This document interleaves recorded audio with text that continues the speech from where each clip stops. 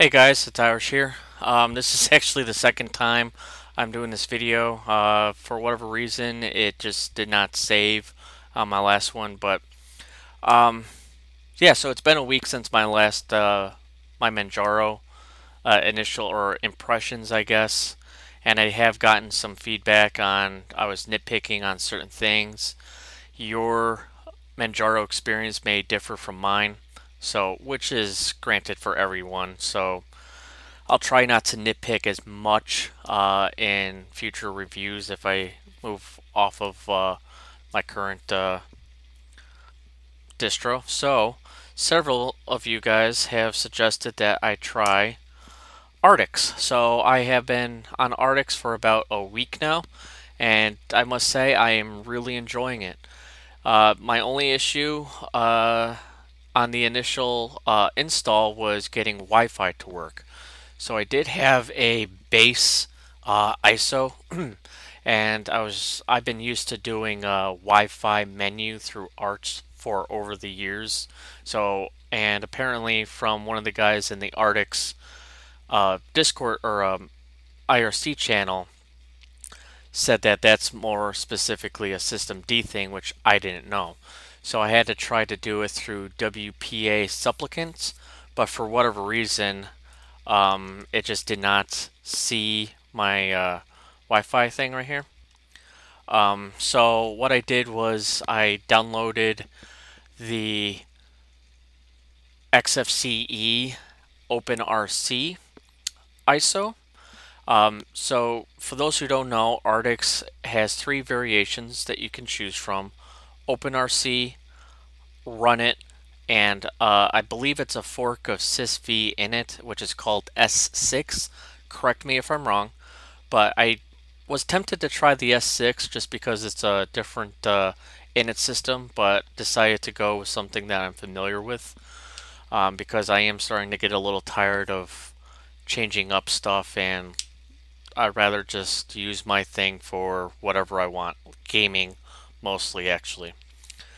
So the install was fairly straightforward. Again, the only weird thing that happened with that was the Wi-Fi, but it felt very much like an Arch install.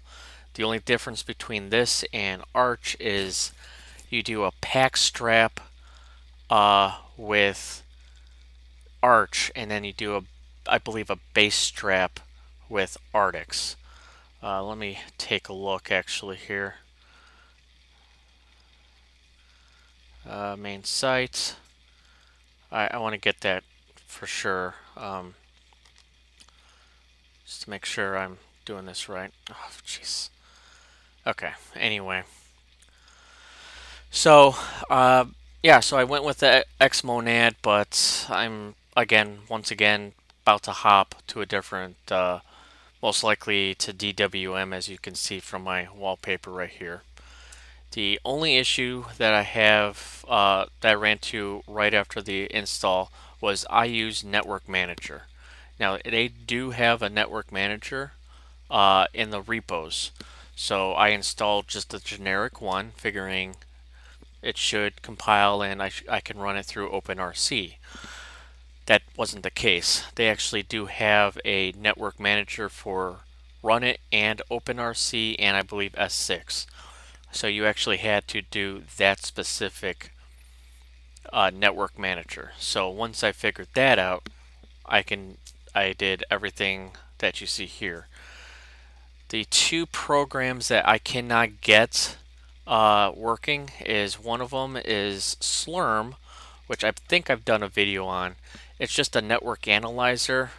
As you can see, it is out of date. So it is based off of the AUR, and the maintainer of that hasn't updated it, and I think several people who've used this wanting to get at least co-maintainership just so we can update this thing.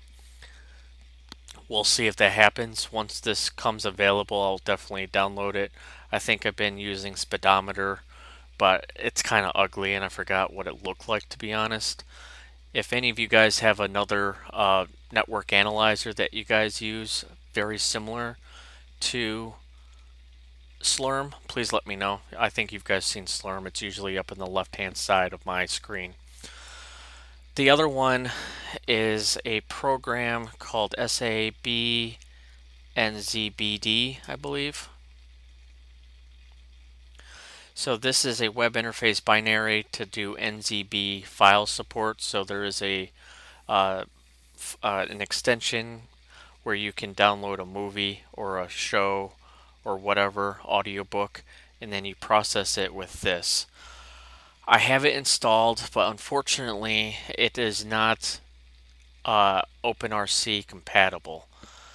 It does work on Gentoo, but my guess is because I'm compiling that from source, it gets the OpenRC and I can do it that way, where this is binary, it's already pre-compiled, so they do only systemd with it.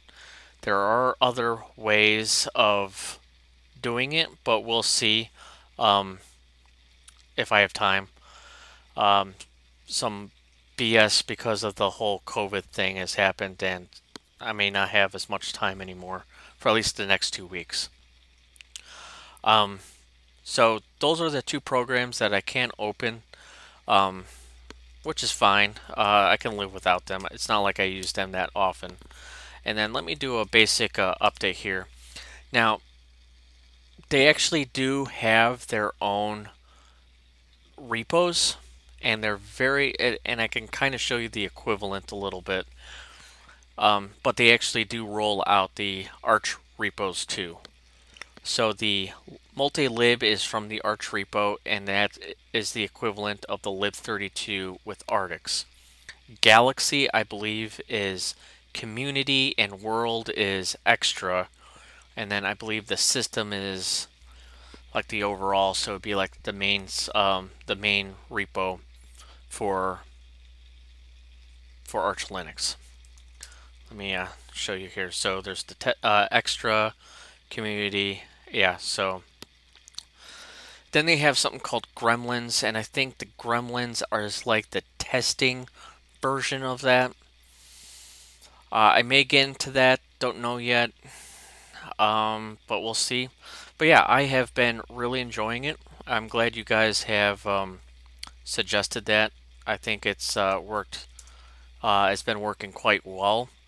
I think my biggest issue with the systemd mostly is the eLogInD, and unfortunately Runit and OpenRC, they have that too.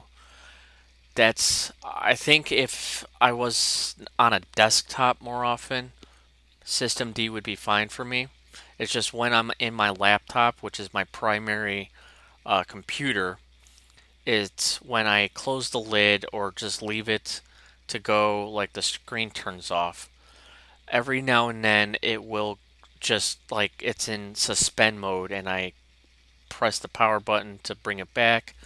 Try doing everything to get it back, but I have to power it off, turn it back on.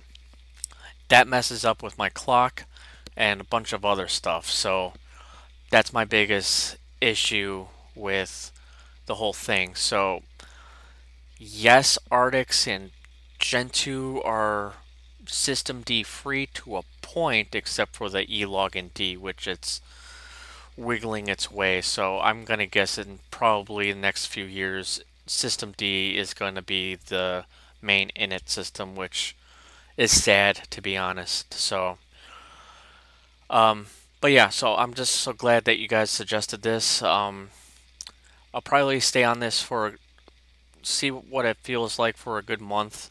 It does feel like Arch, which is good, except for, you can't do the same thing as you do in Arch on here just because it's OpenRC. And for those who say I could have installed OpenRC on Arch Linux, I have tried doing that, and it's never worked for me. And I've tried doing Runit also, following the wiki.